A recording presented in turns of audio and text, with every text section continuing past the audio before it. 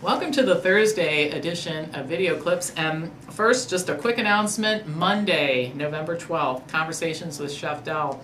Last one of these for the year. Although if you're a member, you can go into the members only site, and we have all kinds of these workshops, like about 80 of them now, archived on the website. So there's lots of Chef Del to listen to on the website. But the topic on Monday is Happy Healthy Holiday, and he's going to talk about Thanksgiving, Christmas, Hanukkah, all the holidays we celebrate in November and December.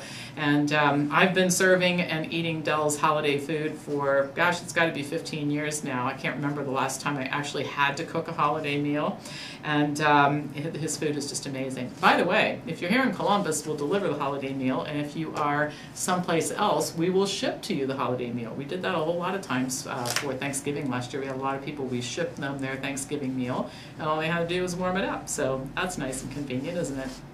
Well, let's get into today's news, and I have two topics I want to cover. And one of these, I've put out a lot of messages and articles over the years on hormone replacement therapy, the inadvisability of it. I'm not any fonder, just for the record, of bioidentical hormones. I don't think we have good data, safety data on bioidentical hormones. And of course, my objection to all of this is we're treating the symptoms, not the cause. But the reason I keep bringing up hormone replacement therapy is I keep running into women who are taking it. And I also regularly talk to women who have been told by their physicians that they should take HRT in order to prevent disease. And time again, we have looked at studies, and I've reported them here, that have shown that that's not the case.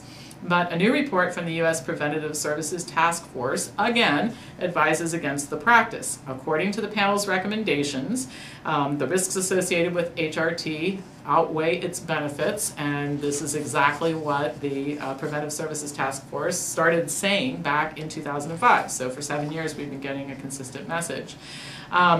Now, it is true, the panel did say that you can reduce the risk of fractures by taking HRT, but there is no reduced risk of heart disease and an increased risk of breast cancer, stroke, blood clots, gallbladder disease, dementia, and urinary incontinence.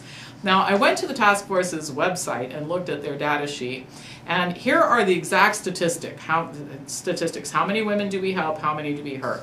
For every 10,000 women who take combined HRT every year, 46 fractures are avoided, but 8 women will develop breast cancer, 9 will have a stroke, 9 may develop serious blood clots in the lungs, 20 may develop gallbladder disease, 12 may develop a serious blood clot in their legs, 22 may develop a dementia, and 872 will have urinary incontinence. So to potentially avoid 46 fractures, we have to induce serious disease in over 1,000, in fact the number is 1,042 women.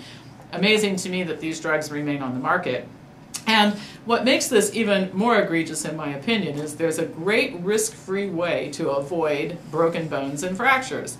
Eat a low-fat plant-based diet, exercise, get some sun, and make sure that your GI tract is in good working order. And not only will you end up with a healthy skeleton, but you'll reduce your risk of all these other conditions I've been talking about here, and you'll get rid of the reason why most women go to their doctors and ask for these drugs, which is unpleasant symptoms associated with menopause. We know that diet has a great deal to do with hormone levels and hormone fluctuations, so the best thing is for women to practice dietary excellence, exercise, stay lean, and not only will they have an uneventful reproductive life in their younger years, but menopause will be a non-event. So again, I'm sure some of you that have been listening for years say, gosh, I already have the HRT message, got it, not taking it, the whole 9 yards. But just last week, I encountered one woman who'd been told by her doctor to take HRT in order to prevent osteoporosis, and a couple of others who were taking HRT because menopause was miserable for them. Does not have to be miserable. You shouldn't even really notice that it's going on. Now, the other thing I wanted to report on is vegetarians live longer. Well, I mean, I'm expecting to live a good long time. It's one of the reasons why I do eat an excellent diet. But according to the findings from the Adventist Health Study, which were recently presented at the American Academy of Nutrition and Dietetics annual meeting, vegetarians live longer than carnivores. In fact, a lot longer than you might imagine. Vegetarian Adventist men live an average of 83.3 years, and women 85.7 years. This is 9.5 years longer for men and 6.1 years longer for the average woman.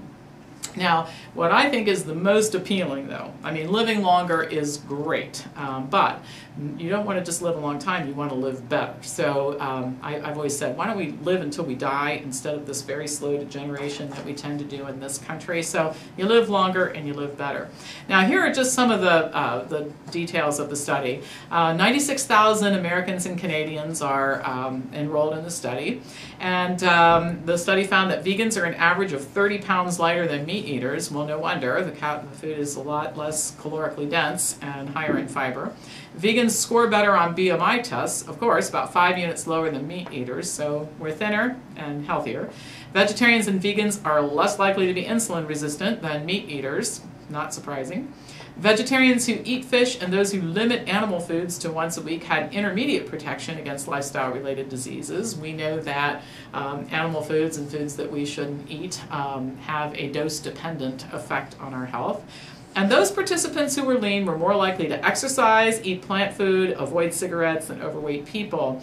And the researchers basically said there are numerous factors responsible for their good health. And that's what I've been saying for years, that you can't just make 1 or 2 changes in the dietary pattern and expect to enjoy excellent health. You have to look at the whole dietary pattern. You really have to. I've said it for years. Diet is like a combination lock. If it takes 4 numbers to dial a combination lock and open it, and you dial only 3, you don't get 75% of the results. You have to get that 4th number right. And I think that's why a lot of people come to the Wellness Forum. They come here because they've been trying to get the diet right. They've been trying to take off weight. They've been trying to improve their health. And in spite of their efforts, they're not there yet. They're looking for us to provide that 4th number.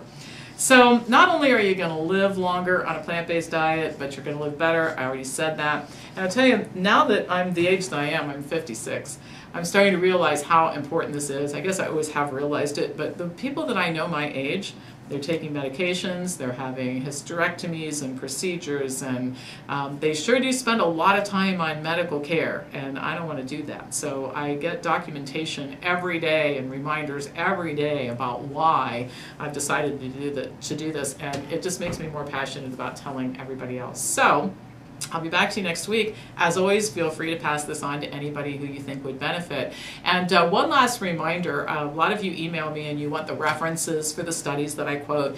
All of these messages and news that I report through video clips are turned into short articles with references and published in the Health Briefs online library, which you can access through our website. If you don't have a passcode to get in, call our office and we'll be happy to help you get set up. So have a great day, a great rest of the week, and I'll talk to you next Tuesday.